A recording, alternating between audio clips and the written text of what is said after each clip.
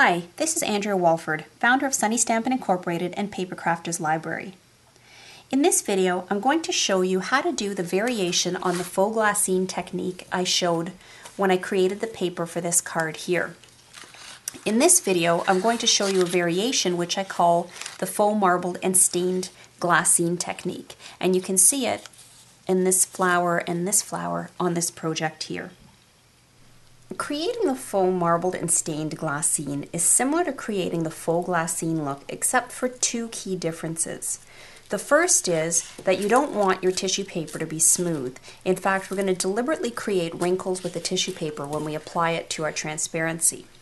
The second difference is that we're not going to dry the tissue paper in between our applications of our multi-medium mat.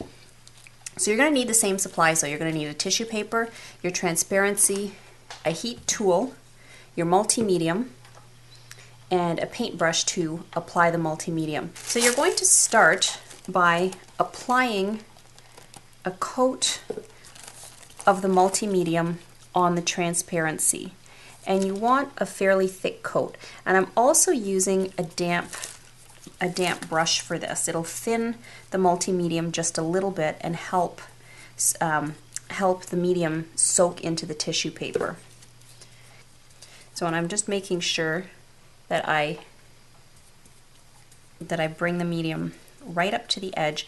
And when my brush just went out of sight of the camera, what I did was I just dipped it into, I have a little tub of water here beside me, and I just dipped the very point of the tip into the water. So now as I take my tissue paper and I lay it on top of my transparency, I'm kind of leaving air bubbles because, as you can see here, what I'm doing with my hands is I'm creating little creases and wrinkles in the tissue paper. Now again, don't worry if your tissue paper rips a little bit. You can see mine did here. It's very fragile, and you're simply just going to use the areas that didn't rip, because what I'm going to do with this to create the stained part is I'm going to be die cutting it. So now I'm going to dampen my brush a little bit, and I just blotted off the excess water on my tissue paper, and then I'm picking up more multi-medium and I'm painting right away. So if we were doing this with just the faux glassine look, I wouldn't be brushing on my medium yet. I would be drying this with my heat tool. When creating this look, I actually want my tissue paper to become quite damp. You really want it to saturate with the medium and a little bit of the water, because that's what's going to make it look more transparent than when we created the faux glassine. So now that I've got my multi-medium all over the surface of this, I'm just dipping my brush in the bucket beside me, and I'll just show you here. I'll bring the bucket over so you can see what I'm doing. So if you can see the tip of my brush, I'm just touching it to the surface. So it maybe went into the water about 1/8 of an inch. So not very far at all. I just wanted to pick up a little bit of the water. And I'm just gently, you don't want to apply too much pressure, because if you apply too much pressure you can create too many tears in your tissue paper. And then once you have your entire piece of tissue paper coated, you can then go ahead with your heat tool. And now what you want to do is you want to heat it until it's completely dry.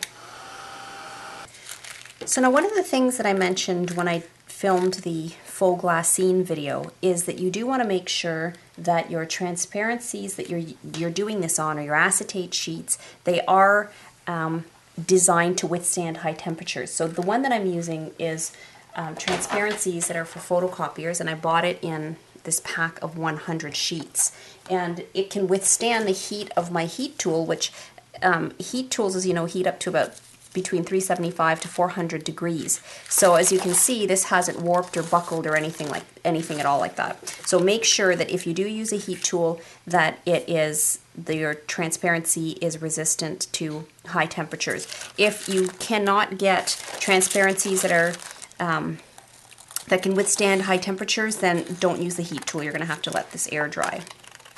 So now that it's dry, I'm just going to trim the edges, and I'm just using a regular pair of scissors, and I'm using the edge of my transparency as a guide. So we're now done creating the glassine piece, and we're now ready to move on to the next step. So to stain it, rather than staining the whole sheet at once, what I want to do is I want to die cut the pieces that I'm going to stain, because then that way I'm only staining what I'm using, and then I have the rest of this piece that I can set aside and use for another project. So I'm going to be using the Island Floral Blossom die from Stampin' Up! To die cut my flower shapes. So to stain your faux marbled glassine die cut pieces, which you can see here, I die cut using the Island Floral die from Stampin' Up!, you're going to need to choose some ink refill colors. And I have Rose Red and Peach Parfait. You're going to need some water in a spray bottle. It's handy to have a little paintbrush. Tweezers will also let you hold this in place while you're heating it. So you're going to need a heat tool, and I would also suggest having some paper towels around. And then of course the last thing, if you don't want to get your fingers all stained, because this will stain your fingers, is having some of these vinyl gloves is always handy as well. And an optional material that you can use is some kind of a shimmery spritz. So here I just have the Smooch Spritz. I think this one is the White Frost, I think that's what it's called anyways. And so I'm just going to be using that. Now that you don't have to use that if you don't want to. Now one of the things that I will mention is that this technique works better with darker colors of the ink refills. I tried this with very light colors and you just don't get, it just doesn't pick up the color enough. So this is much better when you're using the more intense colors. So I'm going to start with the larger piece, which I'm going to be dyeing with the Peach Parfait.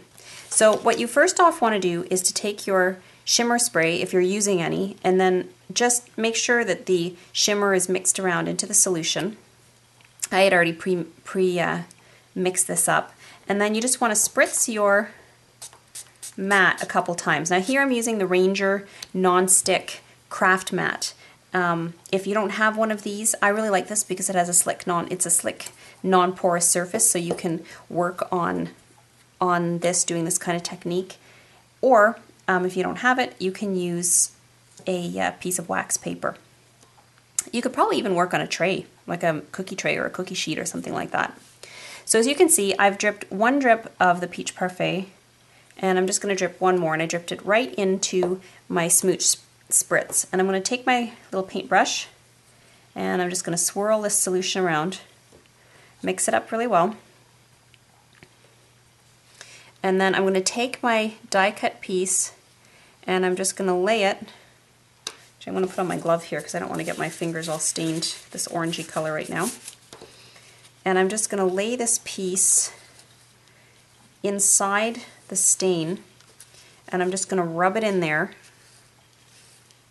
to pick it up. And you do want it to really press it down and let it kind of soak in and saturate into the piece. And you can use the brush to brush it around a little bit.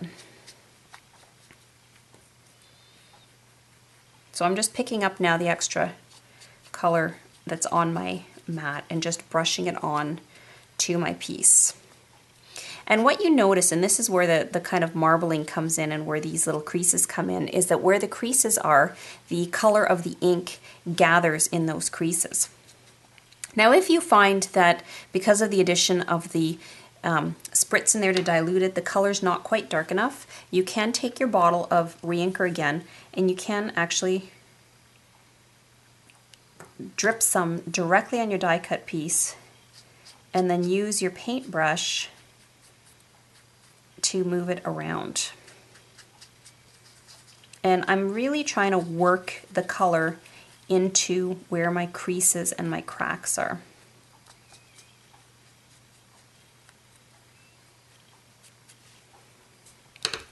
So now I'm just going to take a paper towel, and these are the same kind of paper towels you find in restrooms. I bought a big box of them at Costco and I find they're fantastic for this kind of an application. I'm just going to clean up my area of the excess ink, lay my die cut piece on top of that, and actually I'm just going to clean off my glove too, which is all full of ink. And then I'm going to take my heat tool and I'm now going to dry this.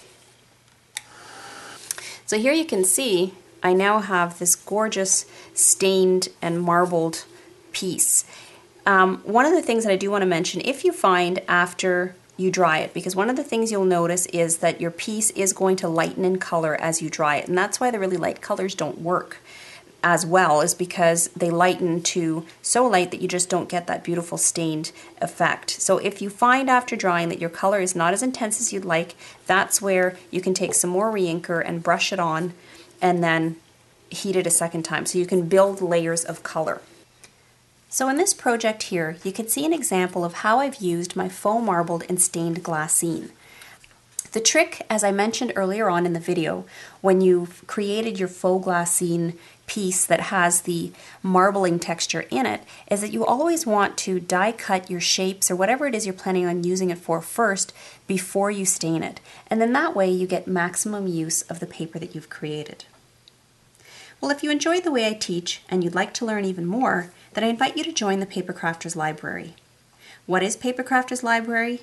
It's an online library of paper crafting video tutorials.